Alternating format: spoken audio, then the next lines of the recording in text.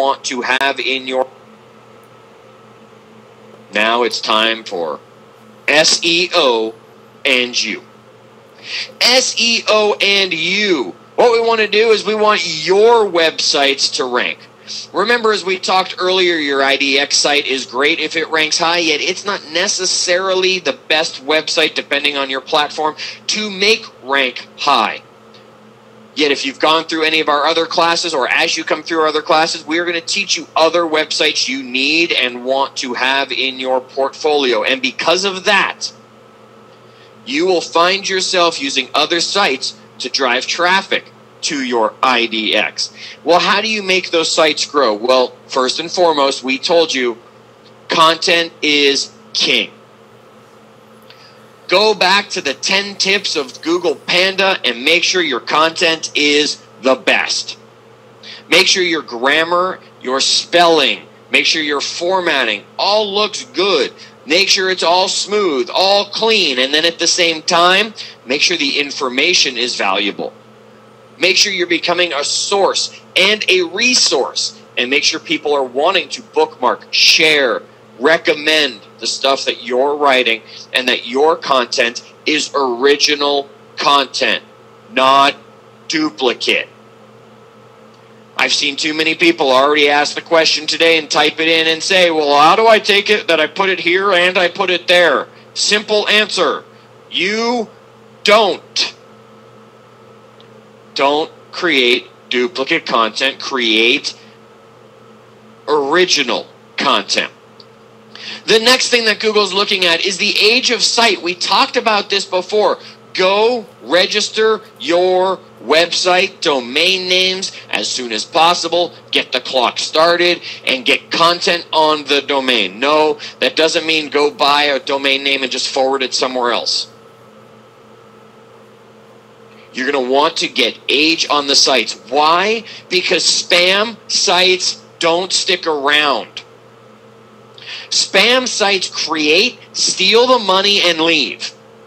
Sites that stay for a long time are sites that obviously are wise.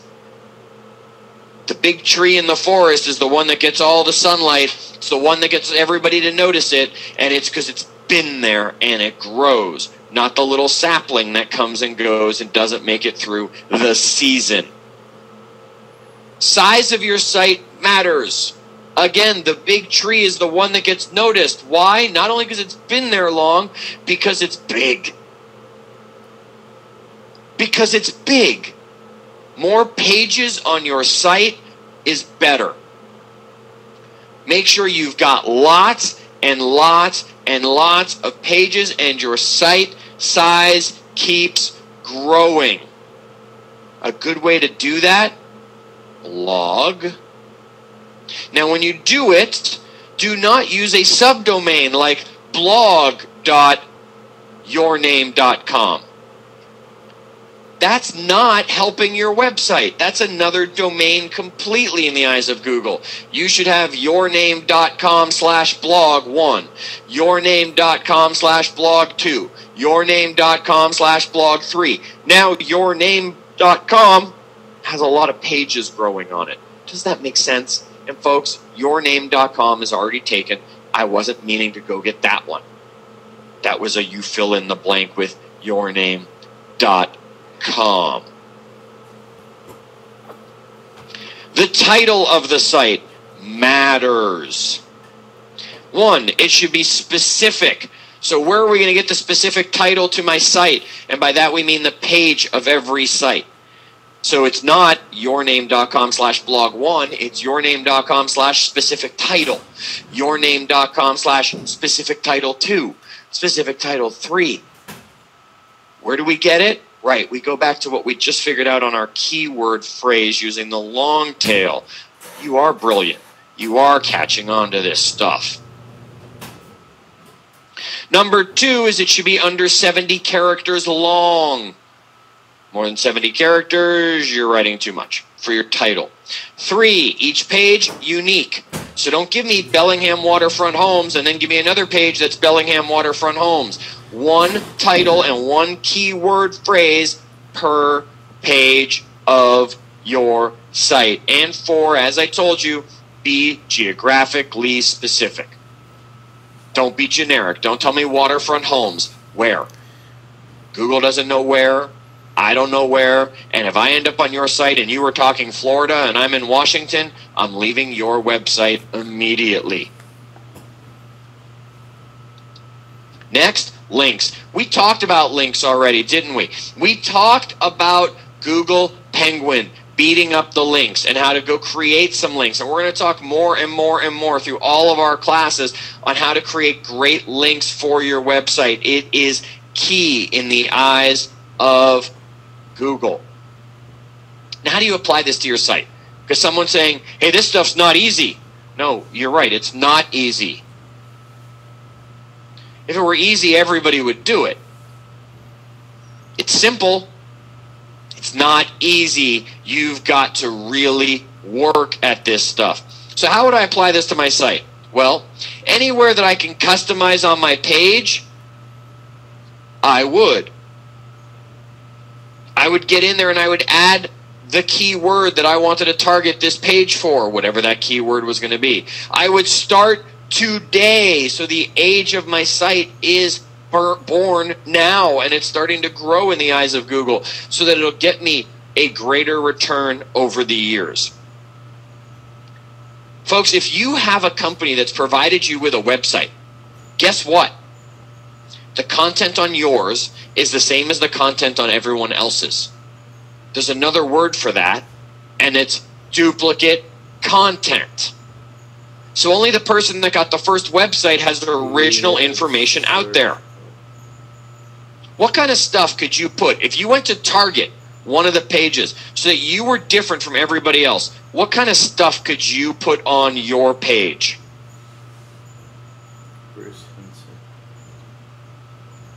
You could use neighborhood pages, absolutely. You could use pages about your bio, absolutely.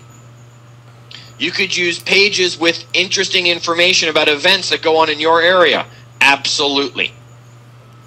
Make sure you're customizing each and every page. You want to make sure that your pages go viral. Now, we talked about this even back in YouTube, about how hard it is to make a video go viral, and it's 1% of 1% of all the videos go viral. So how are you going to make your blog, your page, your website go viral? What are you going to ask? If you do all these steps we've been talking about, Google's going to start pushing you up the ranking. And the higher you are, the more often people see you. The more often people see you, the more often people read your information if you've got good content. The more often they read your information, the higher Google's going to keep ranking you. So as you play this game of SEO, which is not easy, play the game right. And this doesn't mean go post everything about your website on Facebook because you think that's going to make it go viral. Before you do that, go check out our social classes on Facebook before we all unfriend you for being that person. Now, do you want to know how many pages of your site are indexed? If you want to know how many pages of your site are indexed, look at what we've got on the screen there, because I'm going to get emails from all of you saying, wait, I got that wrong, I don't understand. You type this exactly. Site, www.yoursite.com. If it is, .net, whatever. Then you type your site again. And you will see right there, Google found 247 results on our page. That means our site has 247 pages that are being indexed by Google. Now you can get an idea of the size of your site. It's right there on the screen. It'll be in the handout for you for homework. Site, www.website. And that's going to help you figure all of that out. Now, how do you submit your site to Google? Because I get this all the time from people. Well, I did my site, I did my blog, I did this stuff, and I want to submit it to Google. How do I submit it to Google? You don't. They come to you. You don't get to go to them. You need to make sure that you're just doing what you're doing, and Google will find you. Now, if you use certain sites like Active Rain that we mentioned earlier, and we'll talk about in a few calls on the value of Active Rain, if you're using a site like that, it gets indexed by Google. Remember, the spiders, the folders, it gets indexed every 15 minutes by Google, which means if you go create something new within 15 minutes, Google will have seen it. If you use your own site, I don't know how often Google's going to be indexing it to know when they're going to get back and update. Now, for those of you who are extreme users and you're ready to take this next step, you can listen. For those of you whose head already hurts, I want you to sing something right now so that you can't hear me, because I'm just going to talk and it's going to make you hurt. Because those of you who are ready to move this on, go make sure you have added the Google Webmaster Tools to your site. It's going to show you what pages on your site get the most inbound links. It's going to show you the keywords you're ranking for and the ones that drive the most traffic to you. It's going to show you common keywords on your site. It's going to show you crawling errors that are happening out there, like 404 errors. It's going to show you duplicate page titles and duplicate meta tag descriptions. It's going to show you if your site is being penalized in Google and some of the things that you need to do about your site. Google Webmaster Tools are not simple. They're not easy. They're not something we're going to walk you through. When you're ready to take on those, you're going to want to go and follow the Google videos. If this stuff has already got your head spinning, don't even think about adding in the Webmaster Tools. It will just hurt. And if you want to do it, just go Google Webmaster Tools. It'll take you right to it. All right, gang, we're going to give you some homework. Chris, throw them up that link again for those that want to get it. It's right there in your chat box. Chris is going to put the link up if you don't want to go to the website to find the homework at the end of this. We're going to want you to write 5 top 10 keyword phrases. We give you examples. Seattle real estate, Atlanta real estate, Phoenix real estate. Real common terms you don't want to bother with. Then I want you to write 5 common keyword phrases. This is where we get a little more specific. These are the areas that you probably wouldn't know if you weren't looking to move into the area or live there already. Now you're getting into those common phrases. Then we want you to write 5 less common keyword phrases. That's where we're going to start adding in a specific attribute, like the waterfront homes, gourmet kitchens, new construction, whatever the terms are you want to add to your geography-based term. And then 1 specific keyword. And I had somebody say, is a property address too specific? It is. It's very specific. It might get you 1 hit. Yet if someone was looking for that property address, do you think there's a reason? And you might want that 1 hit. Or maybe it's a property address like it's a condo community that's addressed, 1212 Main Street condos or something like that. You're working that address very much. That's very, very, very specific. We want you to optimize your real estate website. Add some of those common keyword phrases to your home page or your About Me page, your seller page, your community serve page, whatever it is on your websites that you've got. We don't know what website you're using. Depending on your brokerage, you've probably been given something, or maybe you've built your own. Use these tools. Also do the same thing behind the scenes. Come up with your meta descriptions. Just know that Google's not weighting them too heavy. Your image names. Stop naming your images img43824.jpg, because no one's Googling it. Go create the correct name for your images, etc., etc. Open mic time. And the question I often get asked here is, who can I hire to do this? You shouldn't, is my answer. I always get, who can I hire to do this, Chad? That sounded overwhelming. There was so much stuff you were talking about. You're right, there was. The people who are doing it for you are doing things that you can do simply, as you now learned. They're just charging you a lot of money to do it.